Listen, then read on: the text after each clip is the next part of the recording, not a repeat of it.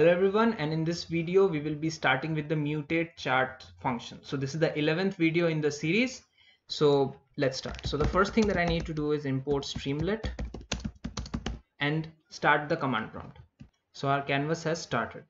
So the first thing that we need to do here is import pandas. Okay.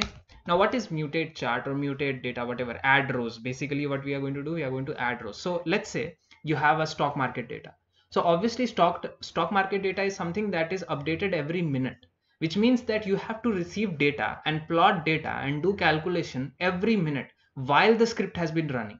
So obviously there has to be some way in which we can add multiple rows or one row, whatever, to our data frame while the script is running, and then also plot it and show it. So that is the use of add rows here, okay, or whatever, mutate chart. So the way I'm going to do it is I'm going to say df, let's have an initial data frame, okay, pd dot data frame. This is the initial data frame, okay, and I'm also going to have numpy. So import numpy as np. Now let me quickly go and define a new data set. So I'm going to say np.random.randn, okay, and I'm going to have 10,2. So I'm going to have 10,2, which means 2 columns will be there and each column will be of 10 rows. Okay, so we'll have col1 as the first column, and then I'm going to have col2 as the second column. Okay, so now what you can do is you can say my table. So this is something that I got from the documentation. I think it is very clear in the documentation. You can also go and see it. Okay, st.table. So st.table is basically giving a table and doing nothing else. It is not giving any functionality other than that. Okay, and it doesn't even squish, or it just displays the entire table. Okay, so I'm going to have my table. Okay, so this is df1. So as you can see, the entire column has been printed. There is no functionality whatsoever. Okay, now what I'm going to do, I'm going to add some more columns to it. Okay, so no, some more rows to it. Okay, so I'm going to say df2, it is the second data frame, and I'm going to have another data frame.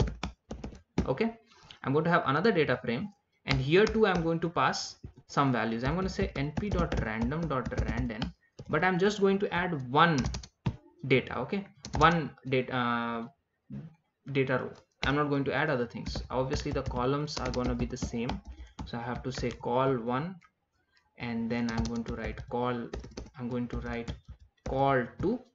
So basically this is just going to append to the originally existing data, as now both of them will have 11 rows. However, I'm not going to append like that. I'm just going to say my table equal to, or rather my table dot add rows. Okay, add rows, and I'm going to add df2, which means till here my table was only df1, but I'm not concatenating the data frame. I'm just adding it like this. Okay, so my table has already been defined, but add rows is not now going to have another data frame. So now instead of 10 we will have 11. So as you can see, we had 0 to 9. Okay, so you can go here and rerun. Now you have a 10th one. If you run it for one more time, you will have, I mean, obviously it will again initialize, but you will have some more. Okay, so now you can say that, okay, fine, what if I have multiple iterations? So which means I have not only one, or every second or every minute some data is coming. Okay, one line of data is coming. I'll show you in a second, but before that I have to show you a little bit of my chart. Okay, so I'll be keeping all of this just like that. Okay, let me just comment this out for a second. Let me just comment this part out. Okay, I'll be keeping I'll be keeping this part, or let me just comment this one also. Now I'm going to show you some charts, because charts are also important while doing some kind of pictorial representation of data. Okay, so let me have my chart. So I'm going to say my chart, and then I'm going to have st.line chart. Okay, so st.line chart, very simple. You just have df1. Okay, now if you have df1 and you are going to print it, or you're going to run it, so you can see there is a line chart over here. Now what if I want to add certain rows to it? Okay, now I'm going to say let's remove all of this, and let's just have these as comments, because we don't want to show tables right now. We just want to show the chart, and I'm going to say my chart dot add rows, and I'm going to have df2.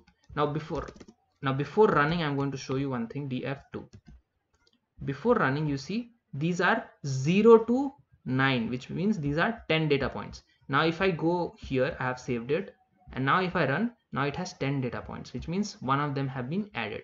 Now you would say, okay, fine, what about, again, the same thing, what about the second, if the data is coming second by second? Obviously we will do that right now.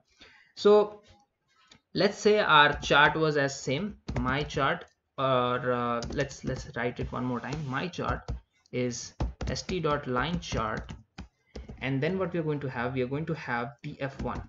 So this is the same thing that we did over here. However, now what I'm going to do, I'm going to say for I in range. So now we are going to add some values. Let's say 5. Now I'm going to import time as well, because otherwise it will be very, very fast and you will not be able to see. So I'm going to say time dot sleep, and sleep for, let's say, 1 second. Okay, every time we will sleep for the program will rather sleep for 1 second. Okay, now we will go back over here, and then what we can do is we are going to have a data frame.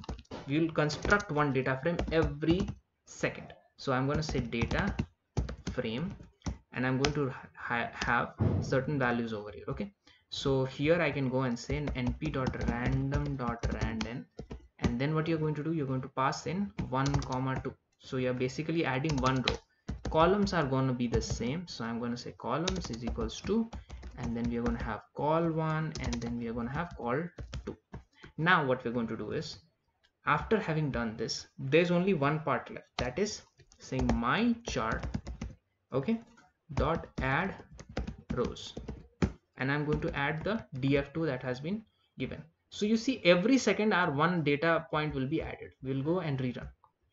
You see, till 9, till 10, 11, 12, 13, 14, and this will end because there were only 5. If you instead of 5, if you keep over here 50, again it will run till 50. So you get the point, right? Whenever there is data, some data coming dynamically, it will be changing and adding data at the last of the chart or the table. You might not be using it a lot, but charts definitely we use a lot. So I hope you understood the video, and bye.